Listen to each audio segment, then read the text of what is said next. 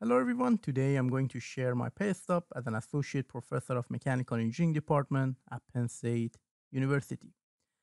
I've always been curious to know how much people are making at different roles, but there have always been a secrecy in salaries, and I never understood it. Why should there be fear in transparency? So I'm sharing you the details of my salary here, and also I think that would be a good educational tool for recent PhD graduates who are evaluating whether they should join industry or academia. They would be able to know how much they end up making as a faculty.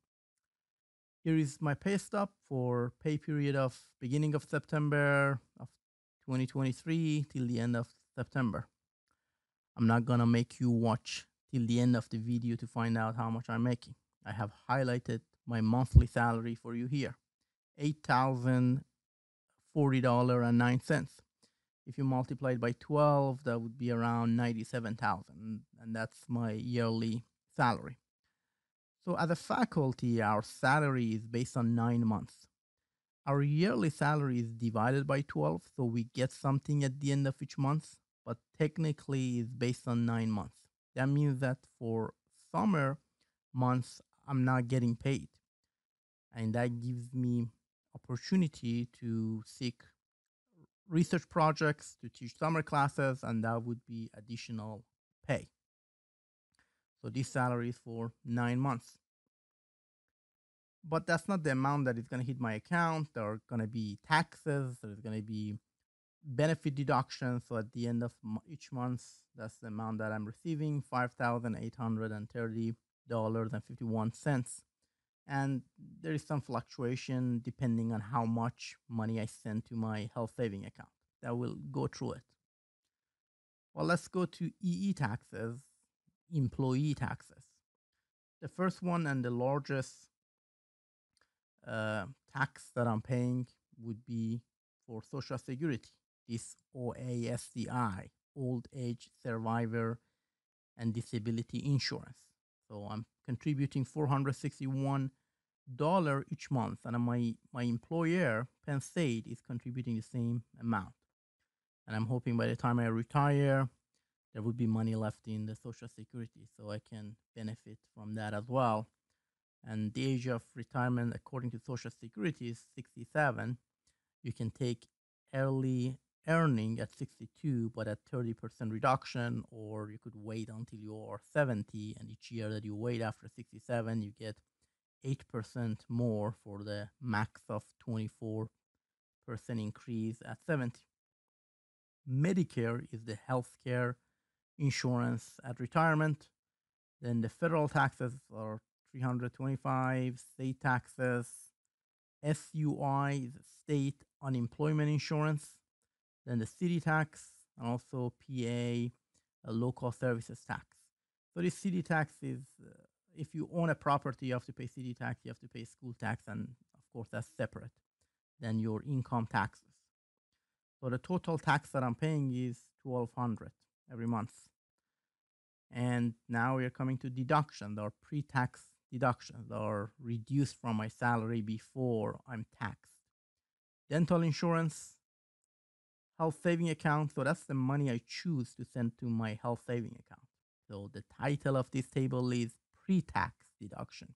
So if I send more money, then I'm taxed less. So that would be a good strategy to send some fund to your health saving account if you have that kind of insurance. And the more you send it, the more taxes you save, but you're gonna get paid less. So if I don't send anything out of this 400, probably it's gonna be taxed. So I'm gonna get 350, 340 in my account, and my total salary for monthly would go to probably around 6,200.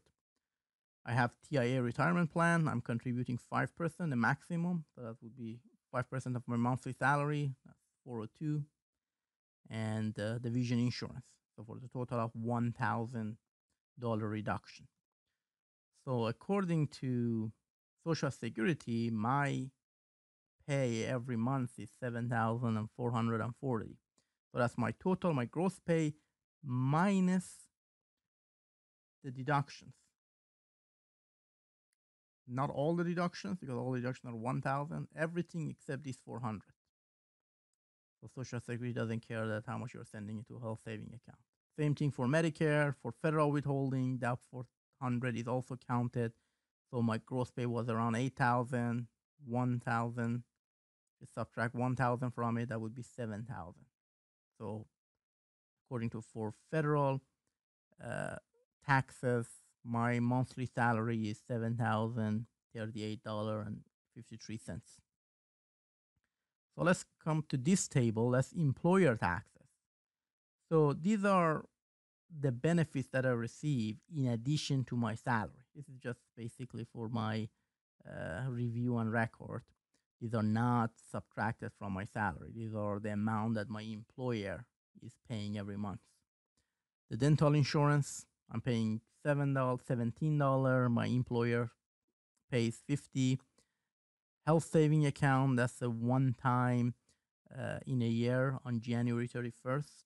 That's a one-time payment of $800 for families, and I think if you're single, it's around 400. Medical insurance is 1,500, so I'm paying 178. My employer pays 1,500, so between my employer and I, that would be 1,700. I'm paying for healthcare premiums, and I have a high deductible account, so each time I go to a doctor, I have to pay the full price, even though we are contributing 1,700 for the premiums. So I think that's really a broken system.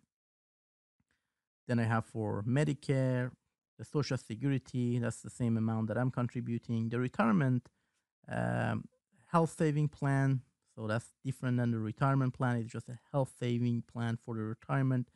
There is a stipulation that I have to work for, I think, 25 years, so I can withdraw from this fund. And this is the retirement plan. You can see the amount that my employer is contributing is much more than the amount I'm contributing, because I'm contributing at 5%, and my employer is contributing at 9% or slightly higher than 9%, which is generous among employers. And I have the vision insurance for $10. So my benefit every month is 3,000. So that's in addition to the salary. It's not taken from the salary. So my base pay would be 8,000. Year to date is 68, and I have supplemental pay. So as I mentioned earlier, the salary is for 9 months during summer months. If I get a project, if I teach summer classes, then that would be an additional pay. So if we say that my total salary is 100 for summer months, which is 3, I can get 1/3 of my base pay of 9 months. So I can get up to 33,000 additional pay in addition to my base pay. So that would be the maximum I can get paid.